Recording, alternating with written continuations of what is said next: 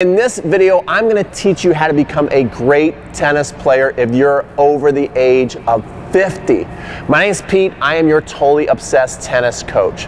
And if you follow this step-by-step tutorial, even if you're over the age of 50, yes, you can actually improve and play better tennis. You know, what's really cool is I work with totally obsessed tennis players all over the world, and a lot of them are over 50, and many of them say that they're actually improving by watching online instruction and working on their game and working on the right things. So if you're watching this video right now, you're in the right place. So make sure you like this video, because every time you like one of my videos, you get 100 free B2 puppy kisses. Okay, let's jump into this. Number one, if you want to be a great tennis player, you have got to get into some great shape. I'm talking about if you want to be a great tennis player, not a good tennis player. If you want to go from good to great, get yourself in great shape. Jump rope. One of the things that I love to do is in the morning, I love to do shadow stroke workouts, where I call them Tabata shadow stroke workouts, where I'm working for like 20 seconds, taking a 10, 15 second rest. And so I'll be working on my technique and my footwork at the same time. Just moving, getting there, boom, getting in the zone, getting that energy going, improving my technique and my fitness at the same time. Because you just don't only want to get in shape, you want to get in tennis shape. So, you know, one of the best exercises you can obviously do is high intensity training with your ground strokes and improving your technique and your fitness at the same time. Number two, and again, you can do a lot of this off the court, is develop great footwork. That's different than being in great shape, because you can be in incredible shape and have terrible footwork. You can be sluggish with your feet, you don't have a split step. So I want you to work on some fundamentals. I want you to develop a wider base, okay? Don't be here doing your split step like this. Have a wide base so then you can react, all right? Have awesome footwork technique to where you know how to hit a step in forehand, boom. You know how to hit an open stance forehand, yeah. See, the more variety you have in your feet, the more options you give yourself with your footwork and your recovery, again, you become a much better tennis player and you become intimidating, right? When a coach especially watches people play, the first thing we notice is, do they have good footwork or bad footwork?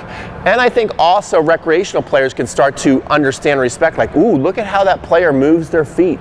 Look how they float around the court. It stands out. You automatically start looking like a better tennis player. You want to know why? Because you are a better tennis player. Okay, number three, you want to become a great player over the age of 50? Stop being so obsessed with your rating and develop a growth mindset. I've literally had people call me and say, hey, if I come to your camp, can I go from a 3.5 to a 4.0 in a weekend? It's like, probably not. I can show you the path, how to go from a 3.5 to a 4.0. You're going to experience a lot of improvement within the weekend. By the way, if you want to train with me, go into the card. I'll put it up in the card. I'll give you an option to train with me if you want to train with me, and also in the description box. But the thing is no, you can't go from a 3.5 to a 4.0 in one weekend. And stop making that your goal. You know, think about, well, what are the skills you need to improve to go from a 3.5 to a 4.0? And what do you need to be doing on a daily basis to ensure that happens? If you think more like that, if you have more of a growth mindset, and you're not even so obsessed with the actual number being a 4.0, but actually developing the skill that will naturally just move you up to a 4.0, then you become a much better tennis player and you're going to have more fun. Don't put so much pressure on yourself on what the number is when people go to look up your rating, but the skills that you're developing, and enjoy the process. You know, like if you're going to come train with me, enjoy the process of learning, and then enjoy the challenge of going home and keeping up with your training, right? That's how you get better. That's how you go from good to great. Let's go to the next one on the list.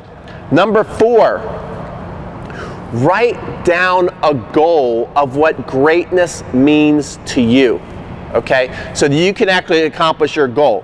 Is it simply winning a lot at your level? That could be your vision of what greatness is. Or is it developing amazing technique, right? I mean, I will tell you right now, my goal of what tennis greatness is has changed for me.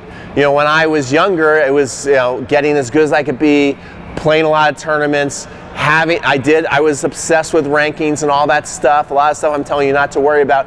Now, I just enjoy going out there and hit the ball, and I still want to feel like the way I hit the ball improves, that it becomes cleaner, that it becomes more crisp, that my technique feels better, that, yes, I can keep my footwork up at my age. These are all things that are important goals to me. It's not, and helping you guys, that's a big goal. I'd much rather help you guys right now than help my own game, but I still love to play, I still love to hit tennis balls, but it's not all about, you know, I have no desire to go out there and play tournaments and get a certain ranking. So for everybody, it's different. What is your vision of greatness? My vision of greatness is I can go out there and pretty much hit with anybody, whether they're a really good junior, they're another coach, you know, there's somebody my age who's really good at tennis, and I go out there and hit with anybody and feel like I'm hitting a great ball. That's what greatness is for me these days. What is greatness for you? What is your goal? What do you want to do? Comment below. Let me know. This is a good way, you know, have accountability buddies, and plus it's just so powerful to write things down. If you can write things down for yourself, do that. But if you can write things down in front of other people and put it out there, that's even more powerful. So in the comment section below right now, tell me, what is your goal? What is your vision of greatness for yourself? Okay, number 5, and I've already alluded to this, if you want to be great, do shadow strokes, okay? Do some shadow strokes on a daily basis. Again, I already showed you the Tabata workout, that's great. I would even do like slow motion, step-by-step shadow strokes as well, and video yourself on how you're hitting the ball, because you can learn a lot. See, if I'm going to do the shadow swing right here, I can tell you that ball is going over the net and in. I can tell you that it's going over the net and in because I've hit enough balls and I know my technique is clean when I do a shadow stroke. There's other people that do shadow strokes that when they go to hit, they practice their shadow swings, but every time this shadow swing's happening, guess what? That racket face was open. I don't know if you guys caught that. All those balls that I just practiced are launching into the fence. So it's just not a matter of hitting a lot of shadow strokes, it's actually doing shadow strokes the right way, that the technique is perfect. So not only do you just want to go out there and swing randomly and fast, you want to make sure that the swing path is perfect. Okay, number 6 on the list is film yourself a lot. Film your shadow strokes. Film yourself hitting. Film your matches if you're brave enough to see what's happening from shadow strokes to hitting balls to playing a match. And the more that all 3 of these can sync up and look the way you want them to look, you're gonna go from good to great. Okay, number 7 is a game changer, and it's something that a lot of players are not going to think to do on their own. It comes from really good coaching, and that's to learn to work in small progressions. Actually, at the end of this video, I'm going to give you a free serve course which shows you how to work in progressions, and that's how you want to treat your whole game. Most people want to do the entire piece. If they're serving, they want to keep practicing their entire serve from the baseline. They're not willing to just do one part of the serve, break down one segment of the serve and do one exercise. That doesn't come natural for people. You gotta kind of be shown how to do this from some expert coaching, and then you actually go out and do it on your own. A lot of people will be shown this by coaches, but then when they go to practice on their own, they won't take this very important step. Work on playing in a closed to an open environment. Lots of people, again, are not going to think to do this. They love to watch videos and then go out there and play a match, and then a lot of times that's not going to work, okay? So here's an example of a closed practice. This guy works with a lot of high-level players, and look what's happening. He's actually feeding the ball right out of his hand. This is a closed practice. Shadow strokes are a closed practice. There's not many variables involved. It allows you to really develop perfect technique. And then what will happen, you see now it's going to a little bit more of an open practice. They're hitting cross court, but again, that's more of a closed environment. You know where the ball is going, and now you're practicing that rhythm cross court. And then eventually, you're then going to play your matches. And so the more you practice like that, and there could be many more steps actually between going closed and opening up. I just kind of went through that quickly, but the more you work on that closed, very controlled, and you gradually open it up until the ultimate open, which is your matches, then you're going to be able to play great. what happens too often is you'll take a lesson from your coach in a very closed environment. The coach will make you feel good by giving you the ball right to you. You think you're playing on fire, and then you go out and play a match, which is the ultimate open, and all of a sudden your game falls apart.